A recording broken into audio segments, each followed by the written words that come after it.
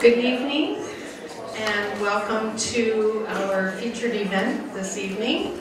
My name is Shirley Rush and I'd like to welcome all of you to a very special talk as part of our UMPI's Distinguished Lecturer Series in conjunction with the Maine Hunger Dialogue. We're very pleased to have Joel Berg, international hunger expert, author, and CEO of Hunger Free America, as the first guest lecturer in our 2017-2018 Distinguished Lecturer Series. Our series has given us the opportunity to present a wide range of speakers, from astronauts and journalists to scholars and adventurers, for our campus and our community since 1999. In fact, according to our best count, this is our 108th DLS talk. Bringing distinguished lecturers to campus, all of whom have made significant contributions in their fields, is part of the university's mission. And we believe it's incredibly important to provide opportunities such as this collaboration with the Maine Hunger Dialogue to gather and discuss the issues that impact us as a county and a state. So with that, I'm going to turn it over to my colleague Frank Wertheim, the coordinator of our Maine Hunger Dialogue, and he is going to introduce our guest lecturer, Joel. Thank you for being here.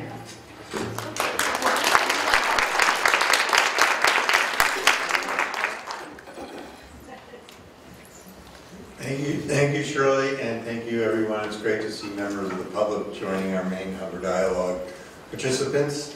I first learned about Joel, I think it was in 2010, shortly after his first book came out, All You Can Eat, How Hungry is America, which is a really good book because of a wonderful perspective on the situation of food insecurity in the United States. Even though it's from 2009, I still highly recommend it. And last year when I was at the University's Fighting World Hunger Summit, Joel was one of the keynote speakers, and when I saw him and I had previously read his book and saw what an engaging speaker he was, I wanted to invite him here tonight, and I'm so happy that he was willing to come all the way to Presque Isle from New York City via a bumpy flight from Boston, from what I understand. So I will quickly introduce him, so forgive me for reading a bio. There's a lot of good information here. Why the U.S. has hunger and how we can end it. Really. Labeled Mr. Frowny Pants by The Daily Show with Jon Stewart, in which he once appeared, Joel is an author and CEO of Hunger Free America, which the nation called one of the leading direct service and advocacy organizations for hunger and poverty in the nation. Joel recently published his second book, America, We Need to Talk, a self-help book for the nation. You can tell from the top titles and from Joel, when you hear him speak, there's a little bit of humor involved in this, but it is a serious topic. And he has both books with him tonight, which afterwards will be available for purchase and for author signing. Nobel laureate Toni Morrison called the book important and entertaining. Also, Joel wrote the decade's definitive book on hunger, All You Can Eat, How Hungry is America. Playboy.com, which Joel reads only for the reviews, called the book refreshing for its optimism, rationality, and passion. He's also published numerous op-eds, poems, and policy papers. Has been a senior fellow of both the Center for American Progress and Progressive Policy Institute, two DC-based think tanks, and he previously worked for the USDA as a senior executive service appointee of President Bill Clinton. I'd like to welcome Joel Berg.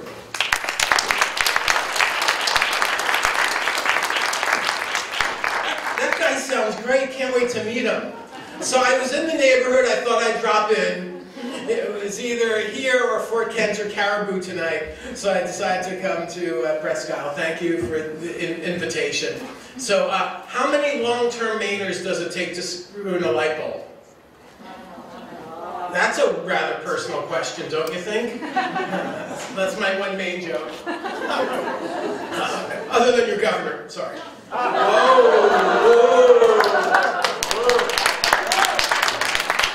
It's great to be in the county. It takes some New York style chutzpah to label yourself the county.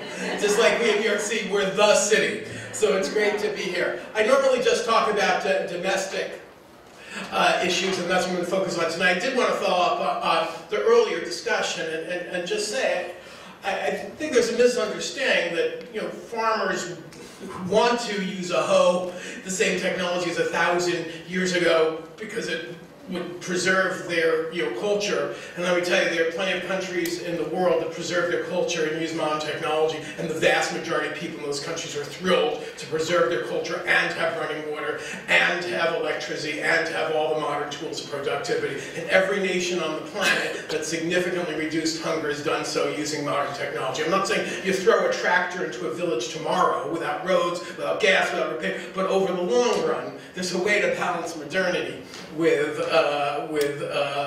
human progress, and the vast majority of people in the world prefer having less malaria, not more malaria, but the vast majority prefer having penicillin, not no penicillin, and the vast majority would prefer using modernity instead of standing in the hot sun from dawn to dusk and dying very young. So that's the one thing I'd say about that.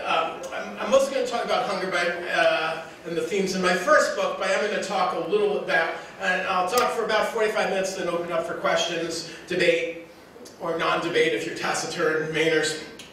But a few words about my new book. It is about U.S. politics, and you say, well, we're hunger fighters, why are you talking about politics? And for a hunger fighter not to want to talk about politics is like a doctor not wanting to talk about medicine. The reason we have these problems is because of our broken political system. And the way we need to solve these problems is by fixing our political system. So my new book is a parody of self-help books. So it has chapters like Why Buy the Politician When You Can Get the Milk for Free? The first chapter is the breakup chapter, America, I love you, but I'm not in love with you anymore. Another is, they're just not into you, why white guys are voting against the Democrats. Another is Republicans are from Mars, Democrats are from Venus, so on and so on. And each chapter is based on a different famous self-help book and cliche. But the serious message of it is that there is a relationship that needs to be fixed. It's a relationship between the American people and our country and our government. And just as in most relationships, it's a cop-out to just blame one side, it's an entire cop-out for anyone in this country to say it's the politician's fault, or it's the system's fault. Well, who created the system? Who elected the politician? We did, either by voting or worse, non-voting.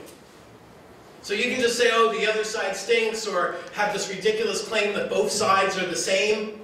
Well, no two human beings are the same, no two systems are the same, and the political parties certainly aren't the same. So it's just a cop-out to say they're all lousy, none of this matters. We will see through my talk that public policy does matter, and people's movement changed things for the better. But to get all that, you'll have to buy my new book, and I'll be glad to sign it. And the copy's going to, I'll get a penny of them, the money's going to Hunger Free America, so just so you know. A few words about Maine specifically, and you may have covered this in the rest of the talks here, but you probably know the food insecurity rate in Maine is now 16.4%. It's the 7th worst rate of hunger in the entire country, by far the highest rate in the whole north of the United States. And it wasn't always this way. Maine used to have a hunger rate about similar to the rest of the country. But over the last decade, it's increased by 27%. 27%. Now, what happened here over the last decade? Just a fact. Also just the fact that certain politicians campaign as moderates and get a lot of attention for their so-called moderation, because once in a blue moon they vote against a bill that's horrible, truly ghastly, such as taking away health care from tens of millions of people, and so then when they vote for something only 90% as ghastly, they get a lot of credit for supposedly being moderate. And I'll be very specific. Just in this last week, the United States Senate passed a budget bill which will increase our deficit by $1.5 trillion. That's trillion with a T. The entire U.S. budget deficit's about half a trillion dollars. And so the tax cuts alone are 3 times the entire U.S. budget deficit for a year. And there's no question, if this bill is then enacted into subsequent legislation, it will significantly increase hunger in America, because then they'll turn around and say, oh, we don't have any money left, look at the deficit, we don't have money for SNAP, we don't have money for school lunch, we don't have money for school breakfast, we don't have money for summer meals, we can't support a jobs program. So understand, those are the stakes. And I'm not being partisan, I'm just being factual. Senator King voted against it, Senator Collins voted for it. So look back, 6 months from now, and then they'll say, oh, we have no control. The budget resolution is making us do, so they voted for the budget resolution. I usually don't do slides because they're distracting, but some people say, speak too quickly. And they can't understand everything I say, so put it in slides. Now, I tell you, I usually speak quickly, but I've been doing a lot of speaking in the South and the Midwest, and so I've slowed down. So understand this is me slow. Anyway, we can dim the lights a little. Can you see these back there? Okay, well, I'll go through the charts quickly, and again, you can buy the book to get it in full, but this shows America compared to the rest of the world on food insecurity. And we have a higher rate of hunger and food insecurity than the Slovak Republic and Greece. And it's not because we have less food. And understand over and over again, the reason there's hunger in the world is not lack of food, it's lack of political power of low-income people, and they don't have enough money to buy the food, or don't have the land or the other resources to produce it. And here, we have enough food to feed the world many times over, it's that low-income people just don't have the money to buy food. Okay, second chart. See Mr. Monopoly there, representing billionaire wealth in America, and that's not all billionaires, that's just the Forbes 400 list. When I was growing up, I'm dating myself now, I knew 2 billionaires in America. There was like J. Paul Getty and Howard Hughes. Now, there's so many billionaires in America, merely having $1 billion doesn't get you on the Forbes 400 list. If you only have like $1.3 billion, you're not rich enough to be one of the 400 wealthiest Americans. You need something like $1.4 billion. So just those 400 people, the blue line with Mr. Monopoly, don't sue me, Parker Brothers, or do, it'll be good publicity, has skyrocketed through the roof. The red line, represented by Fantine from Les Mis, if that looks familiar, is food insecurity or hunger in America. You will see 2 things. That number 1 is the greatest single variable affecting hunger in America and in Maine is the economy. The existence and availability of food support programs like SNAP, food stamps, and school lunch and school meals are important, but the single greatest variable by far is the economy. So you see that huge leap up in 2008 when the economy collapsed. And I was on the road giving a talk somewhat like this in Illinois that day, and someone called me from my office with the numbers, and I thought they were reading the charts wrong. You're not telling me it went from 36 million to 50 million in 1 year. That's statistically impossible. And it did. And then you saw that despite the economic recovery for years and years and years and years, it was still at that recession high. Only in the last 2 years, 2015 and 2016, was there a drop as the economy finally started to impact not just Wall Street, the improvements, but rank and file people started in most places, or in many places, getting wage increases and a real drop in unemployment. So there's some good news. And things aren't always getting worse and worse. They do go up and down. The other thing to note, though, is the number now is 41 million.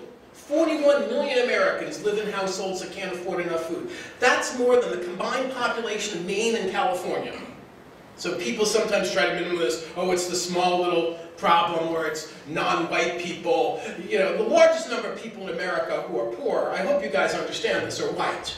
The largest number of people who receive SNAP food stamps in America are white. The largest number of people get cash welfare, although virtually no one gets cash welfare, are white. And it's particularly amusing to me, amusing in not a good way in this state, sort of the racial bashing when the population of non-whites is so small, but the claim by others that the implication that it's a non-white problem is preposterous anywhere in the United States, but particularly preposterous here. Or the claim that people are moving to Maine because of the high welfare benefits here. You do understand they're lower than anywhere in the region. Maybe they're moving here for the February weather. So, the thing to notice is that it went down a little, but that it was 36 million before the recession, and now it's 41 million. So even though the stock market's at its highest level in recorded history, there are still 5 million more people hungry than before the start of the recession, and we're told to accept this as the new normal. Second chart now. There may be some foodies here who tell me, well, if low-income people just shop better and were less ignorant about what's healthy for them and just cooked more and grew all their own food from scratch, as if you had a 12-month growing season here, then they wouldn't be hungry, and that the real cause of hunger is personal irresponsibility. Well, first of all, 90% of the people who receive SNAP benefits were working the year before and the year after getting SNAP if they have children. 90% of the people receiving SNAP benefits were working the year before and the year after getting SNAP. And the majority of people getting SNAP today are working parents, children, senior citizens, veterans, and people with disabilities. It's just crock they're not working adults. That's number one. Number two, the main cause is economics. Look at the national minimum wage versus look at hunger. The bottom line is if the rent you're paying is almost as much as the money you're earning in your 2 or 3 jobs, you don't have enough money left over. It's not about laziness, it's about something fundamentally broken in the US economy. Here's an example, a fine gentleman I know. He has a master's degree from his home country, but he's living here. He's a great community activist. He's president of his PTA, and he, until recently, working full-time, was making $450 per week and had to get help from food pantries to feed his family. This is probably my most important chart. So this is the number of people, U.S. households who live below the poverty line. And you know, the poverty line is ridiculous. Now it's roughly like $19,000 for a family of 3. And it's the same in rural Maine or rural West Virginia as in New York City.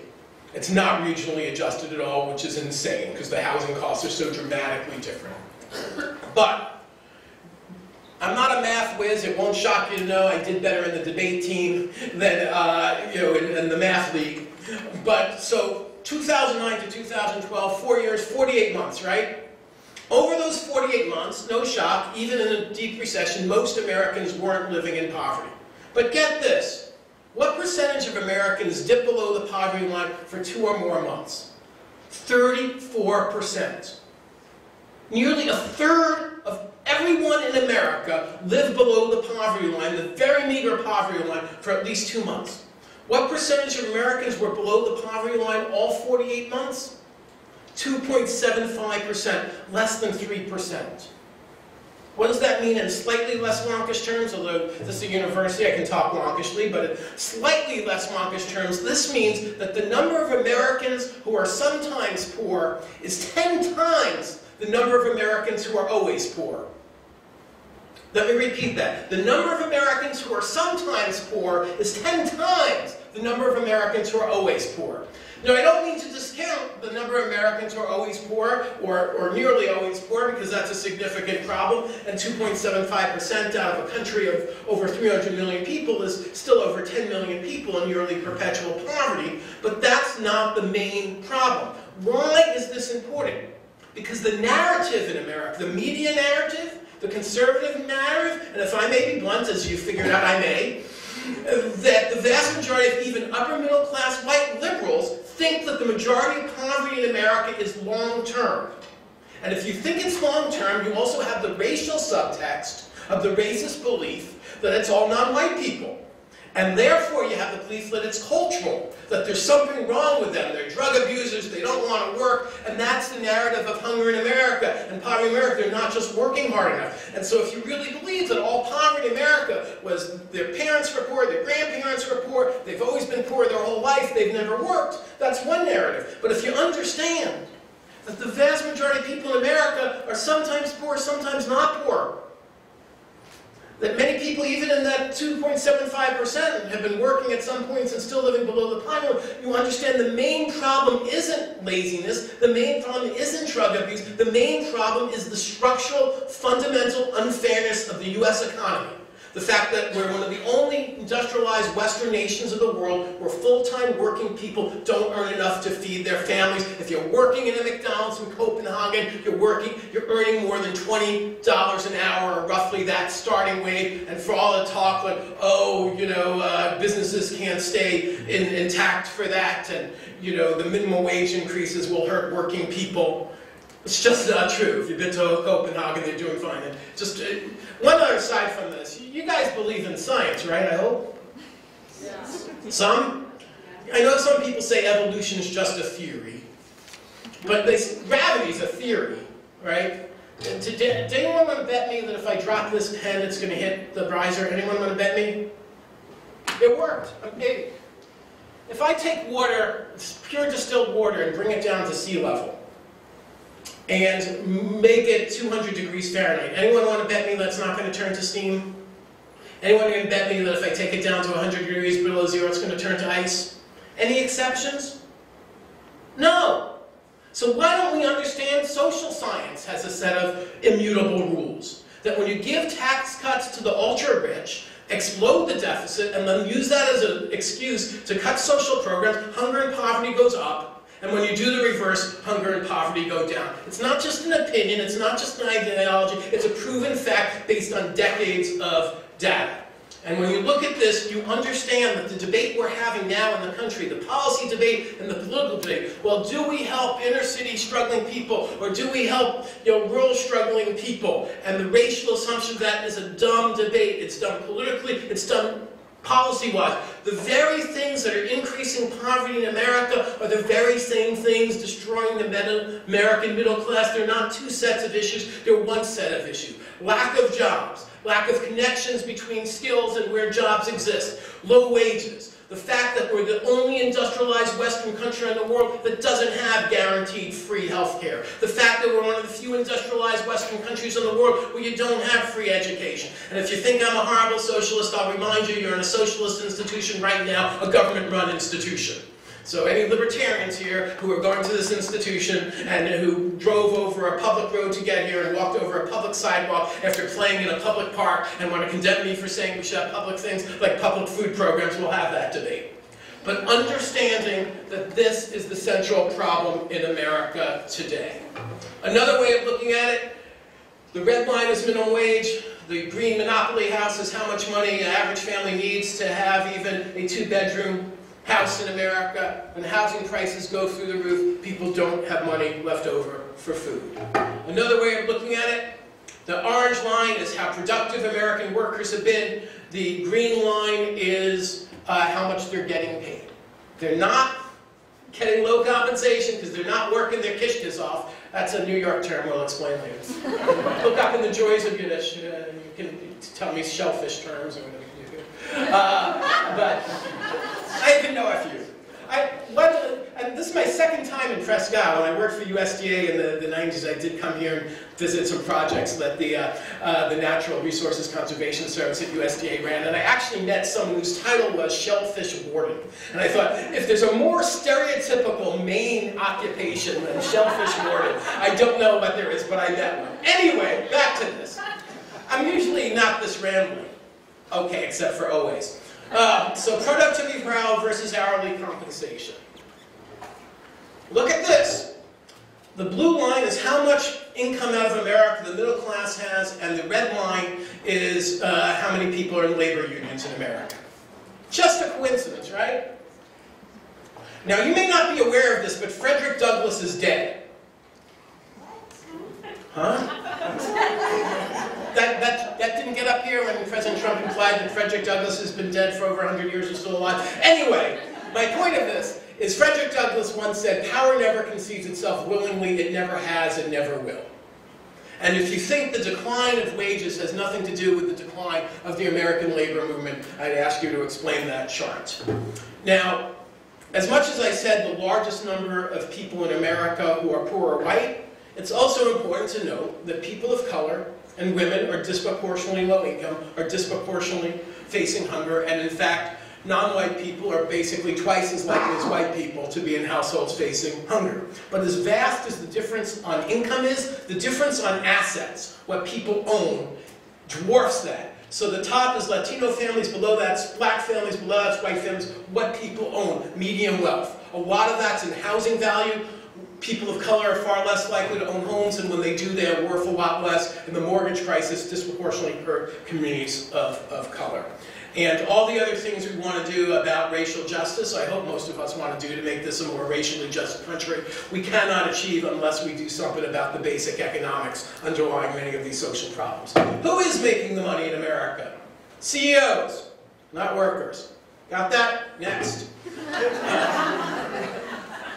So there'll be some economic student here who says, oh, Joel, this is just an immutable law of economics. You can't fight it. And, you know, just as there are people who are paid by oil companies to tell you that climate change isn't happening, what was the temperature today here versus what was 40 years ago? And I know you can't judge climate change based on one day, but, it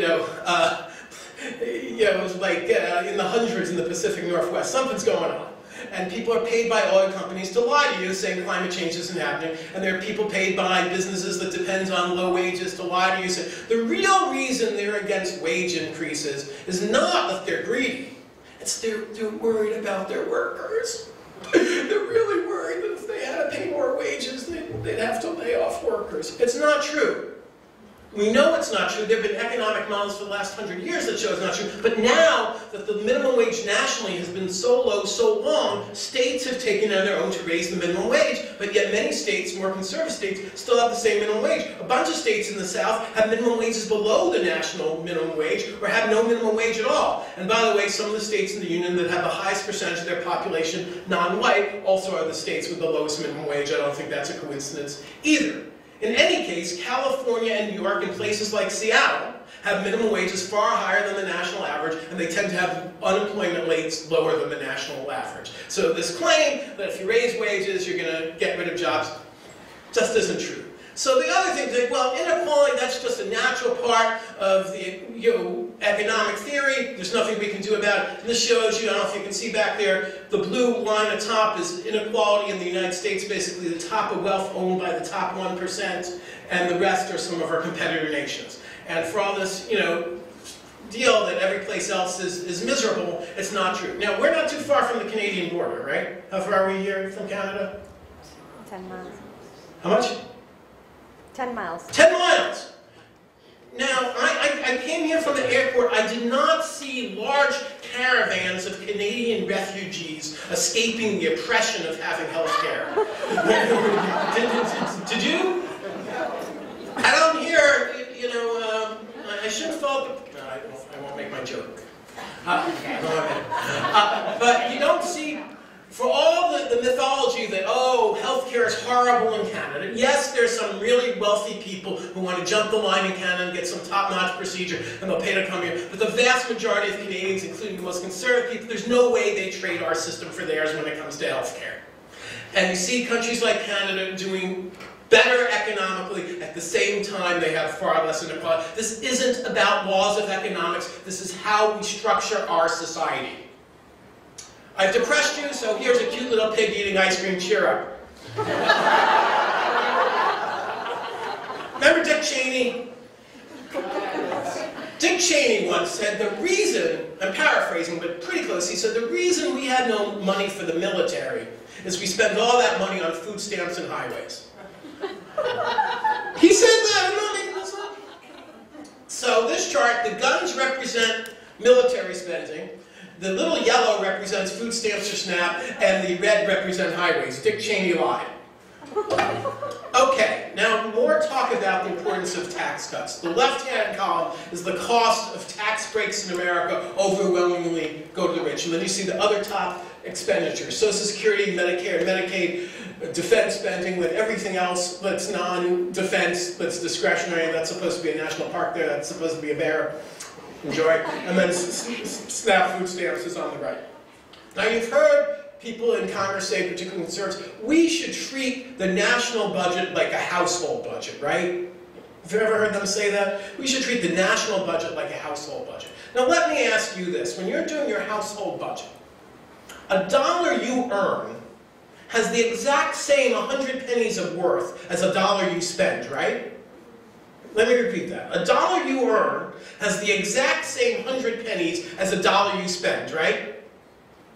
But when it comes to Congress, the people pushing tax cuts for the wealthy, they never say that tax cuts cost anything. They have this myth that's been proven over and over and over again that it's going to magically reduce the deficit because there'll be all this economic growth. It's not true, and we've got to understand that this is real spending, including a real deficit. Now, you want some good news? Yes. Ever heard of Frances Perkins? I think she may even have some Maine connection. She originally from Maine, or she went to school in Massachusetts. Anyway, she's the first female cabinet secretary in U.S. history. And in fact, the first female cabinet secretary in New York State history. She was then Governor Al Smith's Secretary of Labor, and then Franklin Roosevelt's Secretary of Labor as governor. And then when he became president, she became his Secretary of Labor.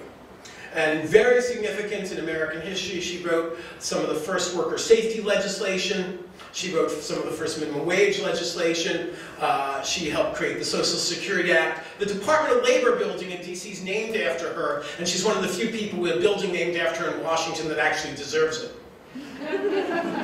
The building I worked in Washington, D.C., the Jamie Whitten Administration Building of USDA, is named after an ardent segregationist, and I don't think a sewer should be named after him, no less the USDA building, but there you have it. Anyway, Frances Perkins wrote her master's thesis as a young master's student at Columbia, my alma mater in New York, in 1908, on hunger in New York City in 1908. And in 1908, the kids were starving to death the way you might see in the developed world today. Distended bellies, rickets, they were eating maybe 1 or 2 light soups a day with mostly water, and they really had malnutrition the way you'd see in the developing world today.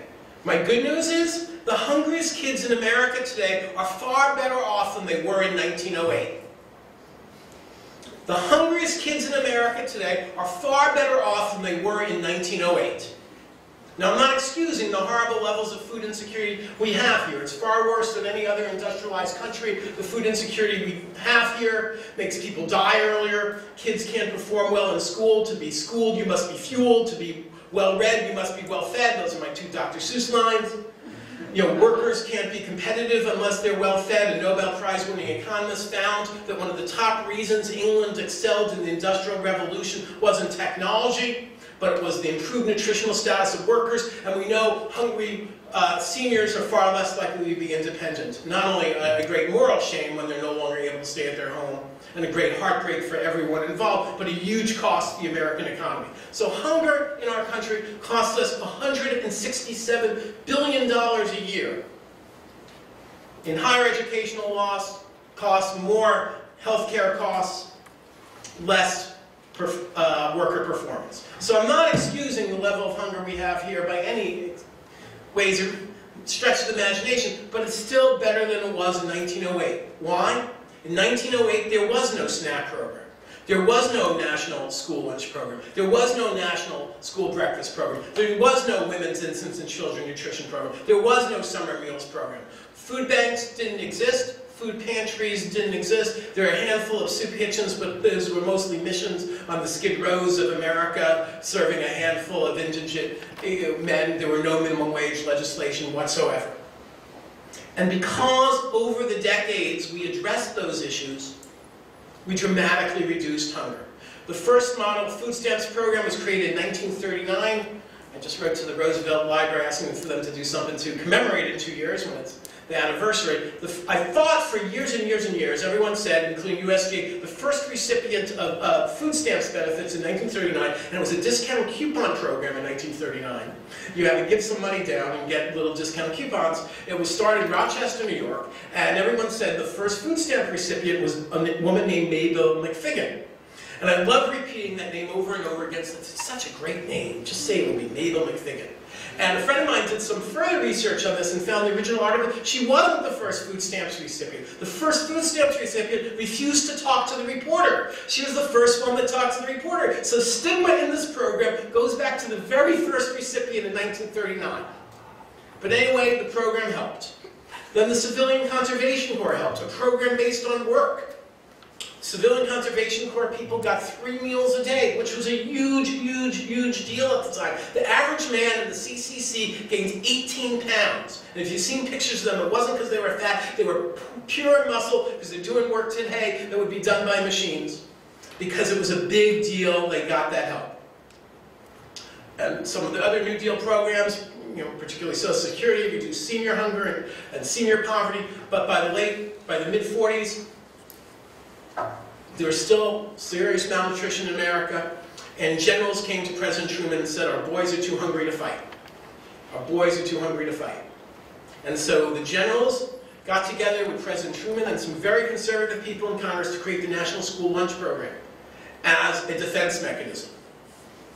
And then in the 1960s, we had the war on poverty. And many people are told that the war on poverty failed. Even many progressives I know, many liberals I know, believe basically the right-wing lie that the war on poverty was a failure. I state the war on poverty started with the election of President Kennedy. His first executive order as president was creating the modern food stamp program, resurrecting it. It went away in World War II. And then continued really through Richard Nixon. On social programs, he'd be considered a liberal Democrat today. And he left office in 1974, not voluntarily. Until that time, the most crooked, crazy president in American history. Anyway, I'm just saying until that time, I didn't mention anyone else. Anyway, so between 1960 and 1974, that was the length of the war on poverty. The poverty rate in America was cut in half. The poverty rate in America was cut in half. 16 million Americans left poverty and entered the middle class. And I can say this, people in my family die of pancreatic cancer, and it's a genetic disease, so I'm using this as an example pointedly. If you're the head of the American Pancreatic Cancer Association, just bring a hose, thank you. Two-fisted drinker. I should be a banker, sorry. Ooh. I won't be happy until I'm actually thrown out of a complete state. I'm working. Anyway, between 1960 and 1974, the poverty rate in America is cut in half. If you were head of the American Pancreatic Cancer Association, and over a 14-year period you cut pancreatic cancer in half, you'd say that is a huge, huge, huge accomplishment. You wouldn't say, oh, there's still some pancreatic cancer, it was a failure. But that's what the right says about the poverty program. Oh, there's still poverty, it was a failure. Well, imagine them applying that to the military. Well, there's still some enemies. Obviously, every penny we spent on the military since the revolution was a waste. It doesn't make any sense at all. When we applied anti-poverty solutions, poverty went down. When we took them away, poverty went up. It's that simple. You wouldn't say if you're in a developing country and there's a lot of communicable disease, you bring in penicillin and the diseases go down, you take the penicillin away, the diseases go up, the penicillin didn't work. That's the same logic they apply to poverty programs. Well, poverty's gone up. Well, they took away the solution. So those programs helped. We cut poverty in half, but by the late 1960s, we still had pockets of third world style malnutrition in America. We know because teams of doctors traveled around to places like white areas of Appalachia, like Latino areas of the Mexican-American border, like African-American areas of the Deep South for some inner cities. And we found that there were still pockets of third world style malnutrition. Dr. King's Poor People's Movement mobilized around that, generated media coverage, and forced Richard Nixon from denying hunger was a problem to holding the first and only White House summit on hunger. And building a bipartisan coalition, when there were still bipartisan people in Congress who did this work, to create the truly modern food stamp program, which wasn't a discount coupon program anymore that any low-income person without a penny could get it. creating the Women's, Infants, and Children Program, created by Richard Nixon by executive order, the forerunner of the Women's, Infants, and Children Program. Matching the school lunch program with the school breakfast program, creating the summer meals program. All these programs combined with a robust economy that had middle-class job growth in unionized living wage jobs not only reduced poverty in America, but by the late 1970s, we almost entirely ended hunger in America. Let me repeat that. By the late 1970s, we almost entirely ended hunger in America. So why in the world are you guys living in a state where 1 out of 6 people are struggling against hunger? Why in the world are we living in a country where 41 million of our neighbors, including 13 million American children, are struggling against hunger? It's because of this. The bucket brigades. I was going to get around to this slide. I thought I forgot. It's all a plan. We used to fight fires in big cities with bucket brigades. They made us feel great. They were the faith-based armies of compassion of their time. You didn't need a big government program. You didn't need a lot of bureaucracy. Someone just yell out, "Fire!" There's a picture of one. There's only one teensy-weensy little problem with the bucket brigades. They didn't work. They didn't work. City after city burned to a crisp. New York City, 1776. We don't know whether George Washington's troops purposely burned down New York so you wouldn't get the prize that was New York. We don't know whether Mrs. O'Leary's cow really knocked over a lantern starting the Great Chicago Fire, but we do know Chicago was ashes in days. There you go, there's Chicago, right after fire. There were big earthquakes in San Francisco and Seattle. That's not what leveled the cities. It was the fires that followed. Why? Well, one morning at 3 a.m. when I was writing my first book, I bolted out of bed to calculate how much water a bucket brigade could deliver in an hour. I'm sure many of you have done the same thing. It's 60 gallons of water a minute. And then I found sometimes people were sick from cholera and yellow fever, there weren't enough men, you know, it was mostly men who did this, the water would evaporate, it would freeze, and not everyone showed up at 3 a.m. in February. And they didn't have modern technology, they couldn't get to the 2nd or 3rd floor. And then I used my really sophisticated research device to figure out how much water could a modern fire truck deliver in a minute. I used Google. 1,000 gallons of water a minute. And I told this to a fire union leader recently. He said, oh, now it's up to 2,000 gallons of water a minute. Okay, so let me ask you, you didn't know you were going to get a quiz, but here's the quiz. You're in your house, you're with all your prized possessions, your family photo, your cat, you're on the 3rd floor, all your prized possessions. The program for this main hunger dialogue, the 2 copies of my book you went out and bought, all your prized possessions. You're there on your 3rd floor. Which would you prefer? A volunteer bucket brigade, which may or may not show up, but if they do show up, they'll have 60 gallons of water a minute, and they can't reach the 3rd floor where you're on, or would you prefer a professional fire department who's paid by your tax dollars that will be there guaranteed in seconds because your tax dollars have paid for them to be there? And I know rural areas sometimes have volunteer fire departments that great, but they don't work in big urban areas. Professional fire department, I don't know what New York City firefighters are doing when they're not fighting fires, they're like posing for calendars, or they're cooking their grandmother's lasagna recipe. But everyone in my city is darn glad they're willing to risk their lives when we're running away. Anyway, which would you prefer, the bucket brigades or professional fire department? With 1,000 gallons of water a minute versus 60 gallons of water a minute. Anyone here, this is a conservative state? Right? You split your electoral college. There are people independent of government here. There's certainly some libertarians here, some flinty, self-sufficient New Englanders. So anyone here want to tell me that you would prefer the volunteers to save you and your family and your house? Anyone? I gotta tell you, I've done this in states more conservative than Maine, Alabama to Alaska to Arizona.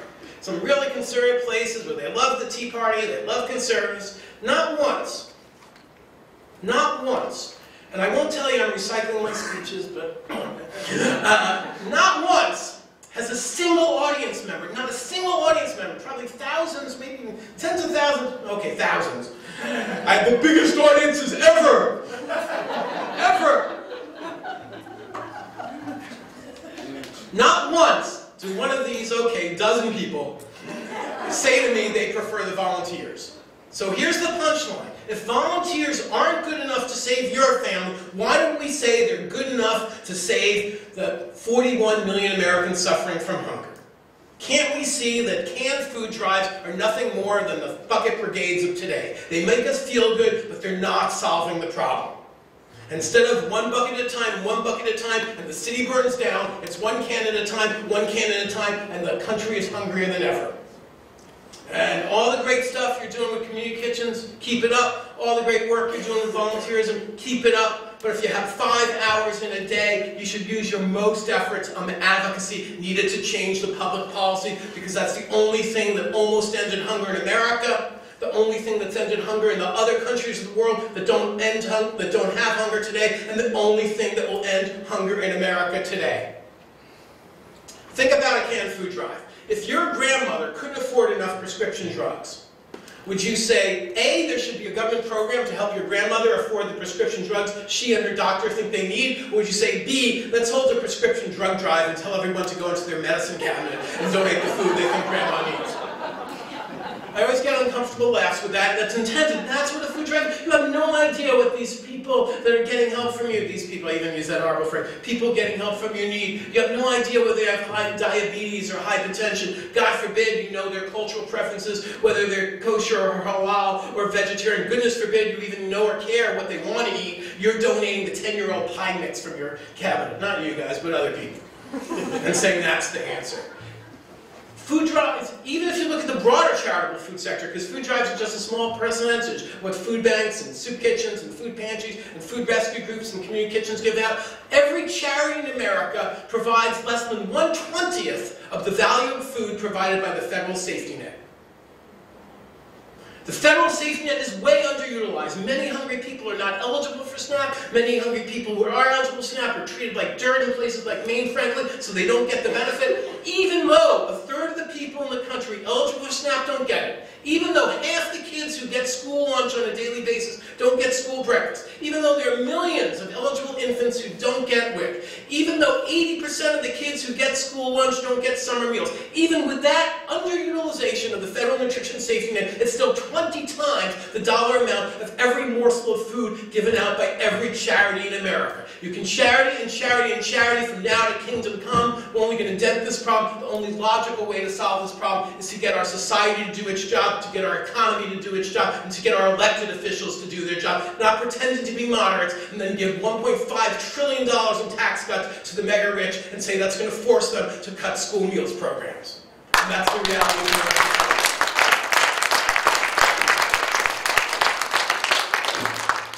I promised you I'd end with something happy. Okay, I'm done. I'll just close with this. We know people's movements work. We know people's movements work.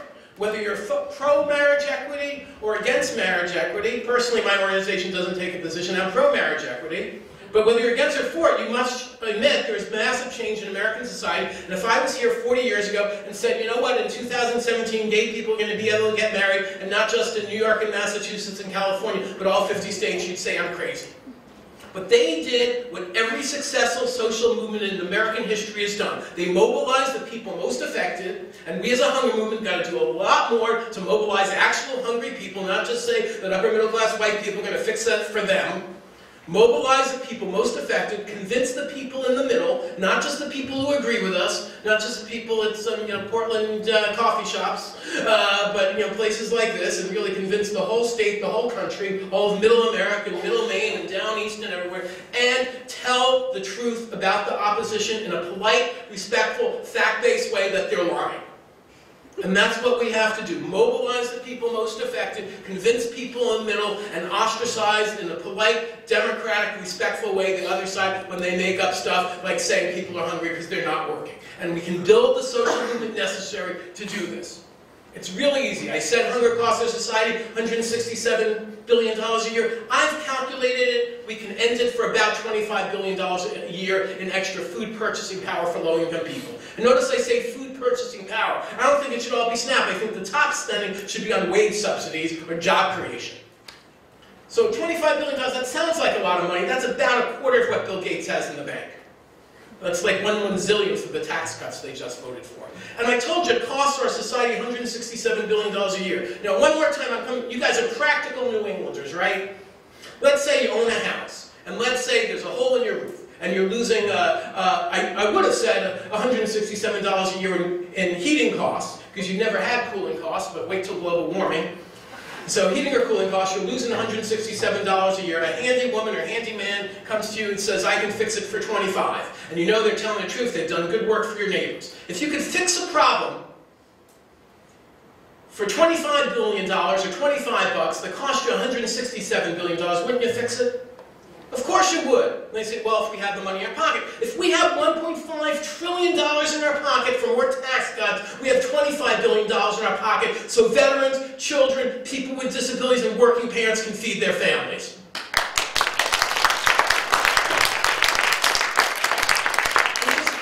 Don't tell me this is too hard. You say, oh, our political system's broken. I get you, Joel, you're right. But since we can't fix the political system, we'll do our food drive. That's defeatist. You know what's hard?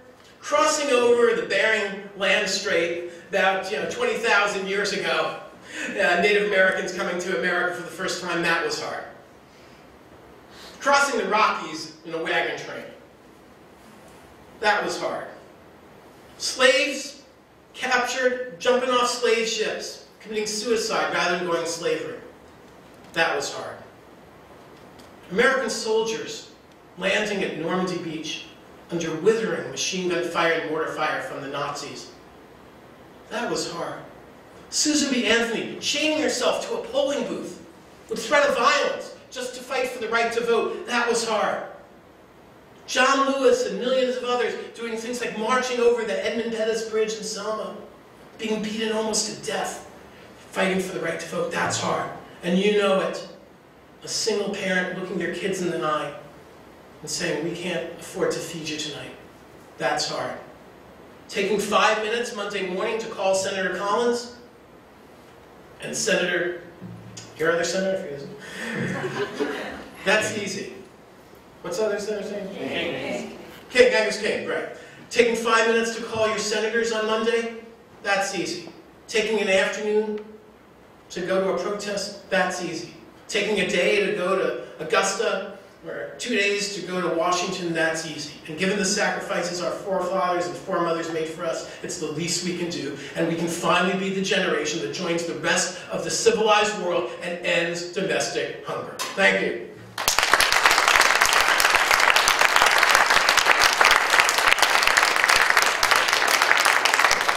With questions, and I spoke at one place and I took every question from the floor until they closed the place down, and then I stood afterwards so people shy want to ask me afterwards. I stayed for like an hour and then someone vlogged the next day. That jerk, he didn't want to hear anyone else's opinion.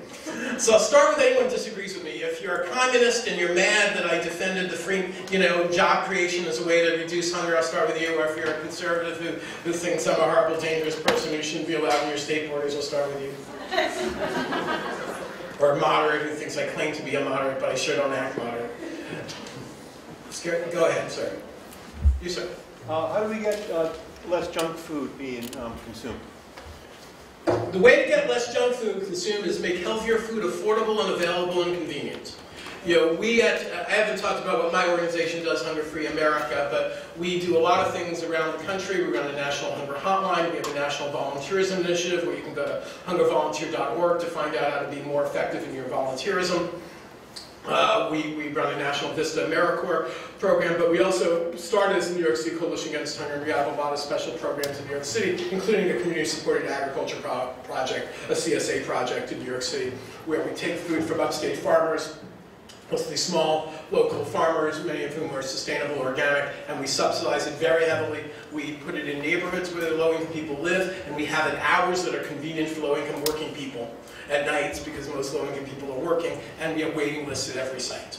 So the belief of some, let's say the belief of some, the reason low-income people aren't eating more healthily is that they're ignorant or something culturally wrong, or some foods, they don't know cotton doesn't grow in the rack at the store. Yes, they do. And so but we also have to be realistic about the economics of it, and we have to be realistic about the time concern.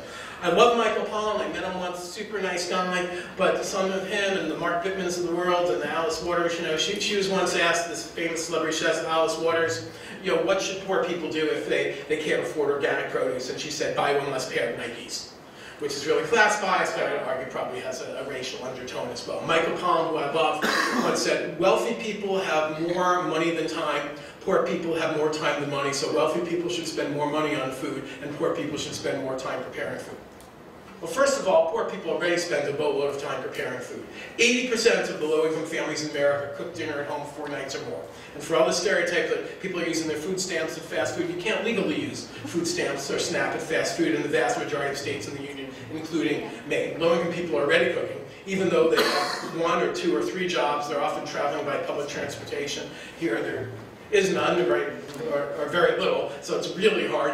And for the people from the right to say they need to be religious, low-income people are usually in America and everywhere in the world the most religious people. So they're working 6 days a week, praying the 7th, and by the way, on the side, they're raising their kids and taking care of their grandparents without the help of a home health care attendant or a nanny.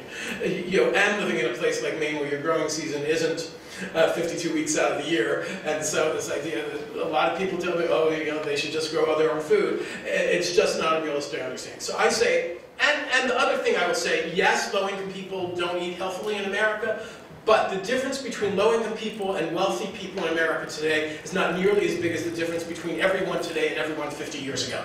I talk for a living instead of moving boulders around, so that means that I seem to be using some energy now, but not as much as moving boulders. Number one, and number two, just the nature of all diets in developed society is very different today. And there are plenty of very wealthy people who have plenty of nutrition education and are still healthy. So there are cultural reasons, there are emotional reasons, there are genetic reasons, there are societal reasons, but there's no question that hunger and obesity are flip sides of the same malnutrition coin because the risk factors increase. First of all, exercise is hard.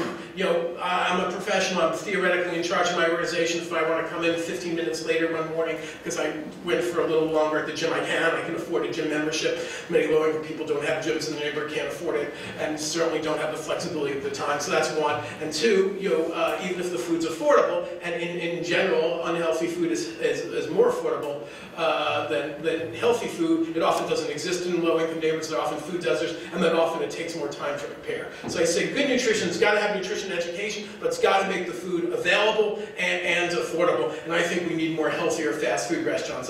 So my best friends are slow food advocates, but I suggest that's a class bias notion. They ought to be virtuous, you need 5 hours to cook dinner. Yes? Should we have a soda tax? I don't think we should have a soda tax, and I definitely don't think we should have restrictions on soda in the SNAP program.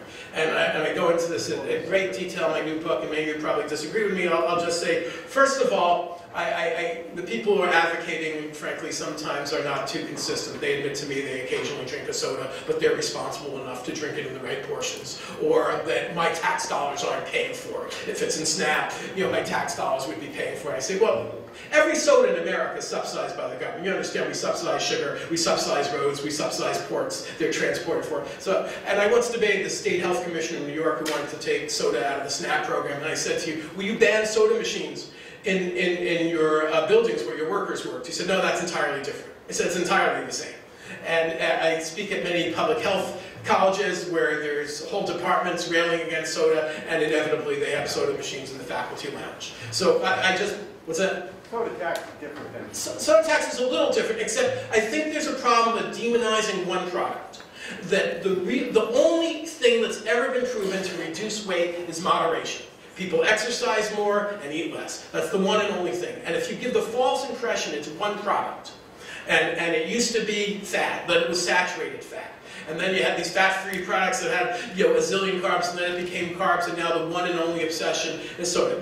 The smallest portion of Coke is 120 calories, less than many bags of nuts. I'm not saying nuts aren't in general healthier than Coke, but the issue is portion size and control and balance. And in families where kids are totally banned junk food, they actually get heavier after they leave the home, just in many places in conservative areas where people take chastity pledges, and then when they do have intimate relations, they're far less likely to have protected response multiple sex and have kids and diseases. And so I think the real issue is teaching responsibility, not saying that there's one thing that's uniquely bad. And many people I know who want to tax soda would not tax their artisanal little pork belly, kimchi pork belly, mashup, which probably has 5 times as many calories as 120,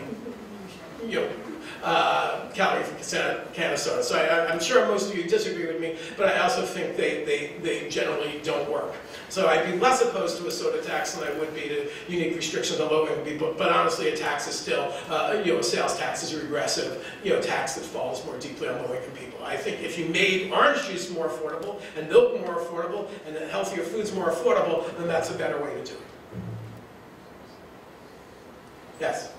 How would you suggest we fight the misperception in the public space of people using SNAP programs, that they're misusing it, that they're abusing it, the kind of demonization of quote-unquote the welfare mom having more kids to get a bigger check?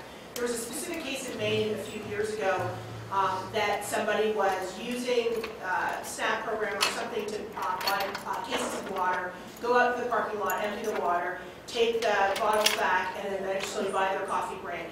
Right. And then all of a sudden that became a story. And everybody has a story that, they're starting from the assumption that people are misusing this. So how do we fight that? Well, I'd say a few things. Number one, I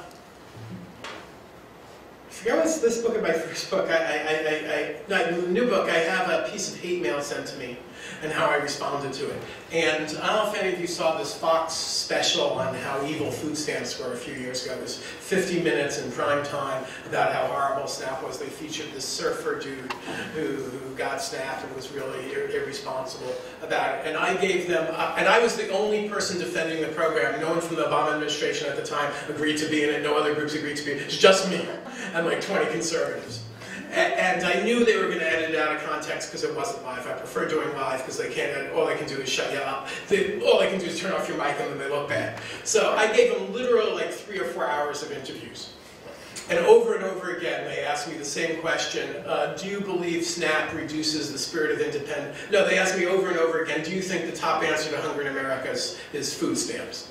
And I said no. The top answer to hunger in America is creating jobs, ensuring they pay a living wage, and when that's not enough, everyone who needs it should get SNAP benefits. So of course, they asked me over and over again, and being a disciplined person, having a media background, I answered over and over again the exactly same way. And what did they do? They took my sentence, cut it in half, and took out the part, no, everyone should have a living wage job and should be paid enough to feed their families, but when that's not enough, they should have food stamps to feed their, they just put in, they should have food stamps to feed their families. And they found, the program at the time had like 45 million people in it, and they found one person supposedly misusing it. The fraud rate in the SNAP program is about 1.3%. Now, it's a big program, so 1.3%, 60 or 70 billion dollars, that's a lot of money. But you find me a defense contract with fraud as low as 1.3%. You show me a bank that loses only 1.3% in fraud, and I'll tell you, you're the most successful business person, ever. And by the way, the fraud rate in Congress, the percentage of members of Congress forced to resign in ethical cloud or go to prison is about 2%. So they ought to think about that before deriding, low-income, people. Any program with tens of millions of people in it, you're going to find some no-goodness. But you compare it to other programs, it's extraordinarily low fraud rate. And I wrote a piece comparing SNAP to Social Security, and that Social Security is defined as something we all earned. It's not welfare. We all earned it. We put in money. We just take out. It's not welfare. And as a result of that ideology, it's really easy to get Social Security payments in the United States. My mother got them for decades until she passed. The check was never late a day. And it's run directly by the federal government. States can't make it hard for you to get. And the processes are same in all 50 states because that's the ideology. The ideology for SNAP is it's welfare. You didn't earn it. You didn't deserve it. You bum. And by law, the federal government doesn't run the programs, the states run the programs, and that's because Southern segregationists who designed the programs purposely wanted states to be able to keep it away from certain kinds of people. That's the fact. And yet, these are myths. Social Security, many people, particularly people who live longer, who are more likely to be white because white people live longer, and wealthier people live longer, they take out more than they put in. That's why we're having a national debate over the solvency. If everyone was just taking out what they put in, there'd be no national debate. So that's sort of like welfare, isn't it? Now SNAP, the vast majority of people in the SNAP program are working. Even if they're temporarily unemployed, they're paying sales taxes, they're paying property taxes, and most are working most of their lives. So in fact, SNAP, food stamps are far more like Social Security than anyone wants to admit. And Social Security is far more like welfare than anyone wants to admit. And the truth is, the only horrible government program is a horrible program that someone else gets other than me. And that's the reality. Out of the top 10 states in the union that depend on SNAP benefits, top 10 states in the union ranked by percentage of the population getting SNAP benefits, 8 voted for Donald Trump. And so it's this myth, again, racially based. He always uses the term inner cities, that it's these other places. So I think what I tell in the book is this person, after I was on Fox, wrote me this, you're a horrible communist, go out of the country, why are you talking about this? So my response to this person, I have it in the book, is look, my father was a decorated, World War II veteran, and he, risked his life for this country so that you and I could disagree. And I hope you can respect my ability to disagree, but I also hope you understand many people on SNAP are active duty military personnel, as well as veterans. So rather than you lying jerk, let me try to connect with him on his values. I notice, sir, you live near a national park. I assume you enjoy that national park. Sometimes we benefit for things for the greater, public good. Fraud is this low in the program. This night pride sites. Even someone from the Bush administration said this. I don't know whether he's changed his mind, but we had a conversation. Two other quick stories about the Fox interview. So Brett Baer was interviewing me, and he said, "Don't you think food stamps dilute the spirit of independence that made America great?" And I always over-prepare for these. I said, "Well, Brett, you went to DePaul University, right?" He goes, "Why?" I said, "Well, Brett, 60% of DePaul students get federal student aid. And your boss at the time, Roger Ailes, I didn't know at the time he was a serial sexual harasser, but I'm not shocked. Your boss, Roger Ailes, he went to Ohio University, a state university, arguably a socialist institution. I think it makes my country stronger that my tax dollars helped your boss and many of your peers pay for college. Just as it makes my country stronger that my tax dollars help ensure my neighbors don't starve so they can buy food that contributes to American farmers." They didn't use that.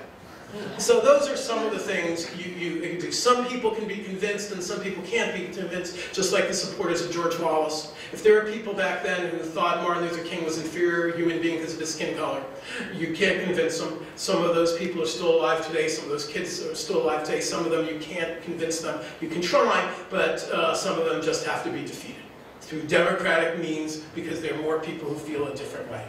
And people have to come out and vote because victory belongs to people who show up.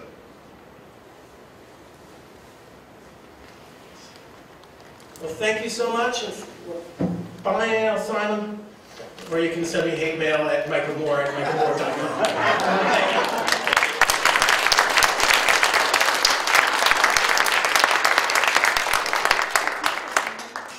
So Joel is going to be available for book purchases and signing, and our poster session is still here, so if folks want to interact with people, have those, they can stand by.